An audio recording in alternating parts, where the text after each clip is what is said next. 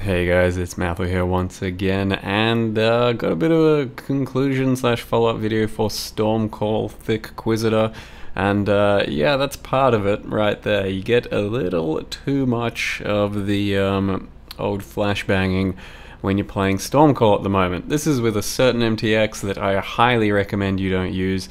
Bought it, when it came out like a year ago or something, and things seem to have just gotten more intense since then, with the amount of car speeds and, I don't know, area and shit. Or maybe it was always kind of cancer. Either way, this entire Stormcall playthrough experience, I have been using basically this MTX, which is the new one, the Astral one, and it's also fairly bright. I'm kind of over having to just destroy the entire screen with purple lasers, and honestly, no microtransaction is the easiest way to play this skill, but even then, it's still pretty screen cluttery. So that's just a word of warning if you're ever going to get into some Stormcall action. It will be cluttering your entire screen very reliably, and as such, it'll be kind of hard to see mechanics and all that, but I guess that's kind of why we built Thicc. So the character is basically the thickest character I've ever built, I think, maybe, from memory. It's capped on spell block and almost capped on attack block using glancing blows.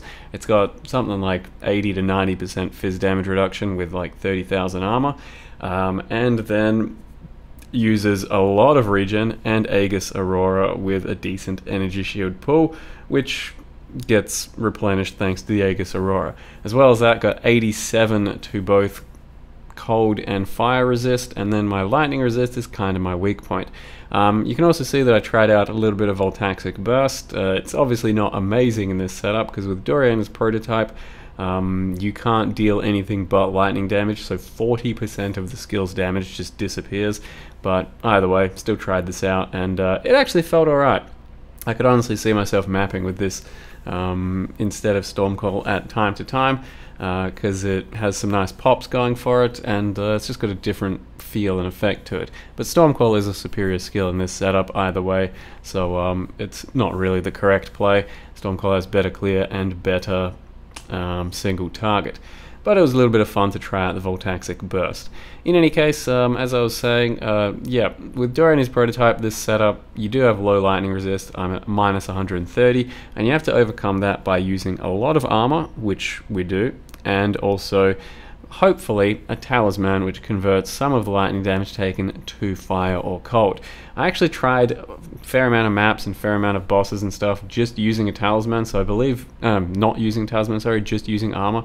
So I believe this entire kill and maybe the next kill or two without the talisman, so it's all off of armor reliability, and that is a viable way of doing it, but unless you've got like literally 100,000 armor or some shit, you will still be dying to various things that are lightning based, and it's also especially the really big lightning hits that actually slaughter you, because you can't mitigate those through armor, as armor mechanics are just bad for really big hits. So essentially, if I'm not using a talisman, everything in the game is fine except for a few bosses here or there, and also Lightning Mirage Nemesis. Those things one-shot you, even with as much thickness as I have, through your armor. So using a talisman is pretty recommended on the whole still, but you can definitely experiment without it.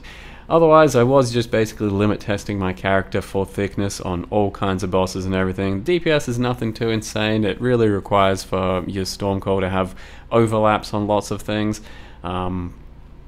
and a lot of the time that just doesn't happen. So here we're testing this, and nope, can't tank that.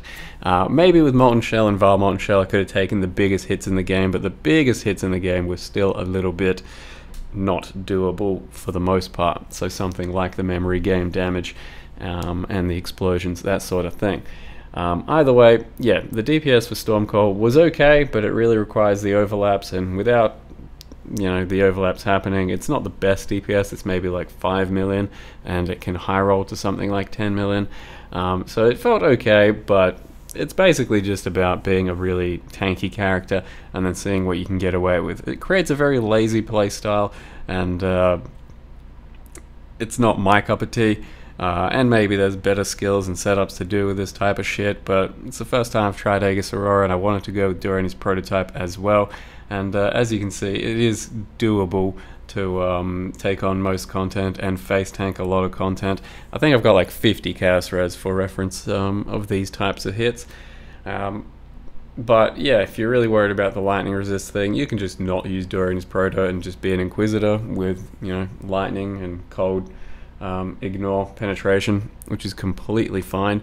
But the Dory in his Proto thing is going to be a bit more damage in the end and going to be a bit easier to build around, because then you don't have to worry about getting lightning resist as well as your cold and fire when trying to overcome that melding of flesh combo. If I min-max the character even more, I could also get it up to about 89, maybe even 90 to all resist, which at this stage wouldn't have mattered much. That wasn't going to make me much thicker or, you know, change many of the outcomes that are happening for damage taken either way. So you can tank Cirrus Beams. The massive Cirrus Beam gives you 10 stacks of Corrupting Blood, and unfortunately that one I cannot tank by itself.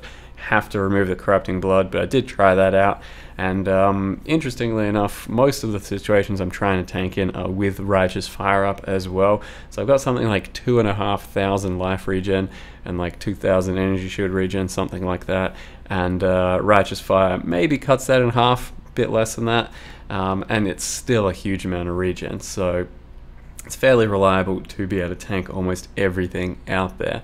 And yeah, it's just kind of overpowered to be able to build this type of Thicc, and, you know, you go with the proper best skills out there and you got yourself gauntlet viable characters and all of that.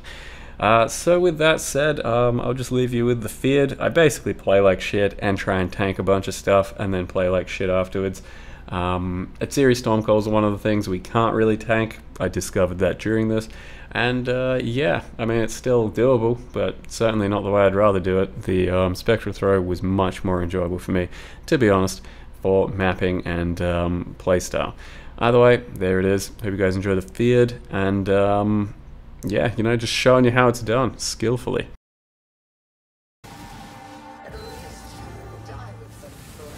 Wait, what is this?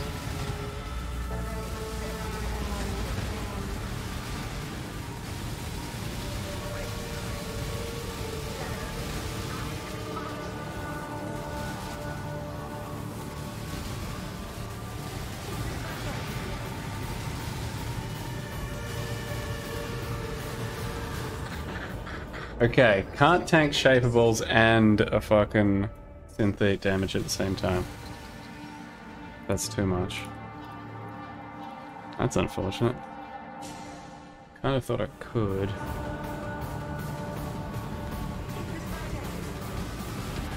That I'm okay tanking, because, you know, YOLO. Oh god, she's healing?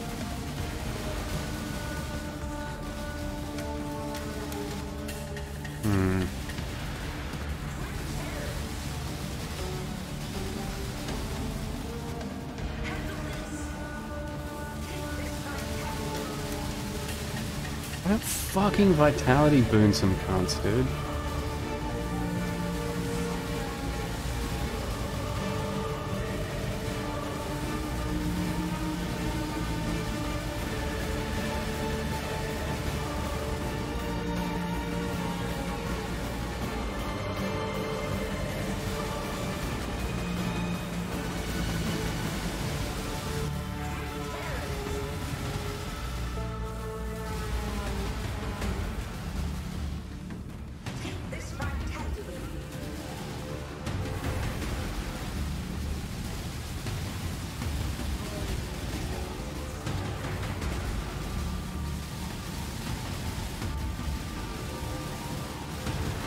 I think I want to get Elder a bit lower before I go in. That'll do, I guess, right?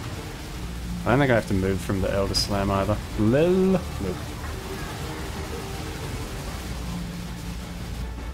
Dude, did you seriously fucking heal him at 1%, you skank?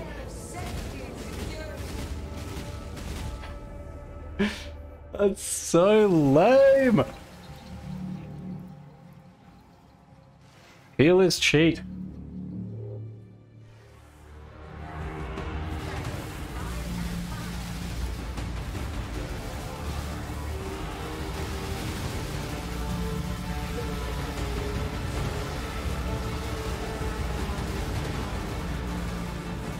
I was gonna tank a flame blast, but then I realized it's the double.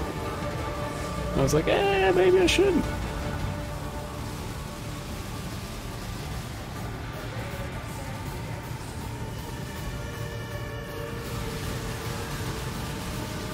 I forgot to change my Pantheon. And yeah, I guess I can still die to that. But yeah, that sucks. I forgot to change my Pantheon, which is like a fairly large amount of extra thickness. I didn't go in on before I started this.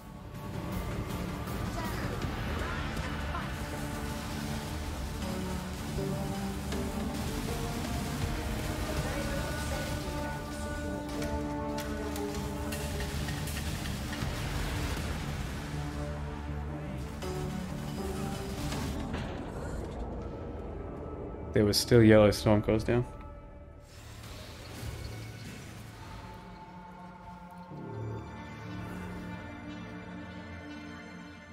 Thicc Link Portal Gaming. Hey, we're trying.